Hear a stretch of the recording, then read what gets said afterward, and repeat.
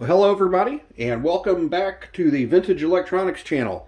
Today we're going to be messing around with the Commodore 128 computer. We're going to go BBSing. Stay tuned.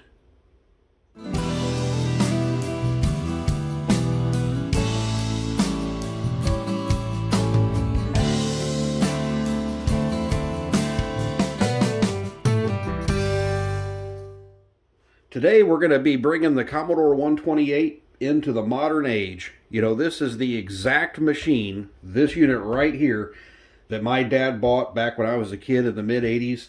He swore the Commodore was the computer of the future, that all the other stuff was garbage. He might not have been right about that, but he was right about this being a great computer. This has been my favorite computer that I've ever owned throughout history. For me, this is it.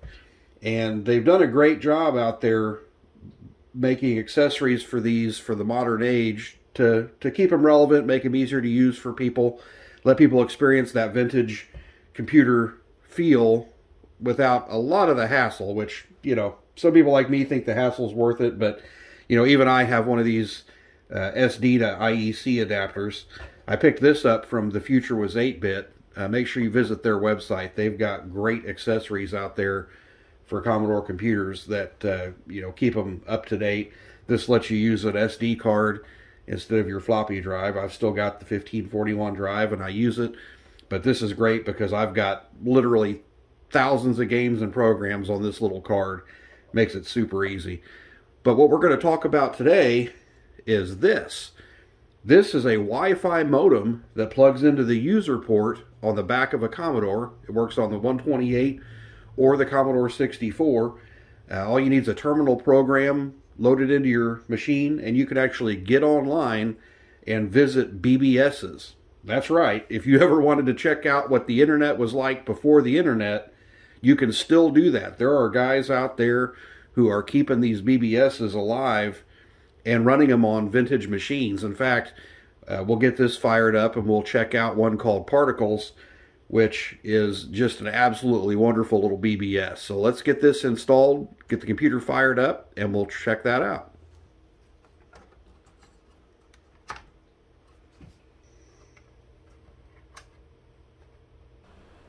Alright, so let's get the computer fired up in C64 mode. We'll go ahead and use that since that's probably the most popular model that's out there still currently used. Now, I like to use a file browser program, especially with the SD to IEC adapter that I use. When you have thousands of files in different directories, it's hard to find those using the normal routine on the Commodore. So it makes it a little bit easier to go through folders and files and find the one you want. Now, I use CCGMS, which is a terminal program that's actually been around since the 80s. And it's been updated all the way through 2021, so it works great. So we'll get this fired up. And once we're inside, it's actually pretty easy. We just type an ATDT command, which is the connect command, and then the address of the BBS that we want to connect to. In this case, it's the Particles BBS. Then once we hit enter, we'll actually get connected. So it looks like we are actually in. And it's just like it was back in the 80s. Now, there's some language in there about Facebook and their website, which, of course, wouldn't have been in there. But it's really nice. They support Commodore Color and Commodore Graphics. So you actually end up with a really nice intro screen here in a second. We're going to do 40 columns since we're on a Commodore 64. And then it loads up character by character, just like in the 1980s. This was the experience that you would have if you were getting online, so to speak, and dialing up to your favorite BBS back in 1985. The gentleman that runs this one has actually been overseeing BBSs for, I think, 20 or 30 years. And he actually runs this one on a Commodore 128D and, you know, floppy drives, and he's got an SD to IEC adapter, but it's all handled on a vintage machine, which is really, really neat. But we'll go in here and log in. There's my handle. If anybody logs on there, you can find me there at Vintage Electronics. Get your password entered in. Now, if you're a new user, it's real easy to register. You just choose a username and a password, answer a couple of questions, and they let you right in. Now, once you're logged into it, It shows you your information, the times that you've called, the last time that you dialed in. So it's pretty neat. But once we get into it here, we'll see a little bit more. Now, it does give you page breaks as you go along, too, to give you a chance to catch up if you've got a faster modem than what I've got. But it does start off here with a listing of the newest releases that are available, too. Goes in and checks the news, checks our mailbox, because you do have mail capability of these also, which is kind of nice. First kind of email, obviously. Now, the wall's kind of neat. This is an area where you can just kind of leave a public post. So it just kind of goes through. You can just read what people have to say. Sometimes there's something interesting. Sometimes it's just, gibberish. But like right there, you got a guy on an XL. You got a guy who's visiting on a Dell PowerEdge on Ubuntu. Let's see, I think I saw one on there about an Apple before. Guy on an SX64, which is pretty neat.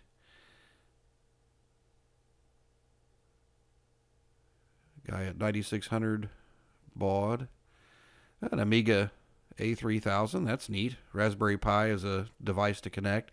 So there's tons of ways to get into this, and you can actually connect to these using a modern PC and a terminal program. So you don't really need vintage hardware to be able to get into these. That just, makes it a little bit more authentic, I think, if you can. But it's absolutely not 100% necessary. So now we're getting into the main menu. So you have these nice, colorful graphics. This would have been a big deal back in the mid-'80s. But you can see in the menu you've got, you can select for your messages and email. There are text files like stories and things like that. Online games, chat. You can leave feedback for them. You can search for different users, see who's on there, vote for certain things, news, information, the settings for what your terminal is going to display from them, file transfers if you want to transfer files and games back and forth. So I think first off, we'll see what we can load up here and take a look. Let's see what kind of games they have. Now, we won't go into too much detail as far as play-in games or anything like that, just to kind of give you an idea. But there's RPGs, you've got card games, trivia games, just for fun stuff, puzzles, sports, and arcade, which is kind of neat. So we'll jump back to the main menu. Not going to play any games on here today, just wanted to give you guys kind of an idea of what these look like. But if we go back to the main menu here, it'll load back up. And yeah, it is a little bit slow, but that's part of the charm. It's the charm of the system. And it has to redraw everything because this is a terminal program. So as it's displayed, when it goes off of the screen, it's gone. So every time you go back to the main menu, it's got to redraw that. But you just have to have patience. The past wasn't as fast as the present, so we all had a little bit more patience back in the day. But I think this time we'll, let's see, we'll select maybe the messages and kind of see what there is to offer there. So now it'll draw our message screen.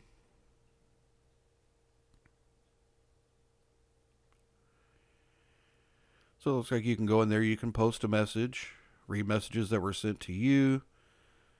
You can go through and auto-read them. Got the current message boards. You can post on message boards. Send email, edit your messages. So pretty full-featured, and this is pretty typical of what you would find on a BBS back in the day. So this is, something that could keep you busy for hours and hours and tie up your phone line all day and make your parents mad. And so these were always a lot of fun. This was something that I didn't have a whole lot of experience with back in the day. We didn't have a modem for our Commodore, and I kind of missed out on it. Commodore, when they were new, came with discs for Quantum Link, which was kind of the predecessor to, I think it was AOL, maybe? I saw a video on that recently. It was kind of neat. But, so, this kind of gives me a taste of what I was missing back then. And actually, I'm kind of sad that I missed out on it. I think it would have been neat to, experience this before it was mainstream. There weren't a whole lot of people on there. So that kind of gives us an idea of what these BBSs are about. I would definitely recommend that you get on there, check them out, and you know, support these guys. They're doing this, you know, for nothing, just to keep it alive. So hope you enjoyed the video. If you did, please subscribe and like this video.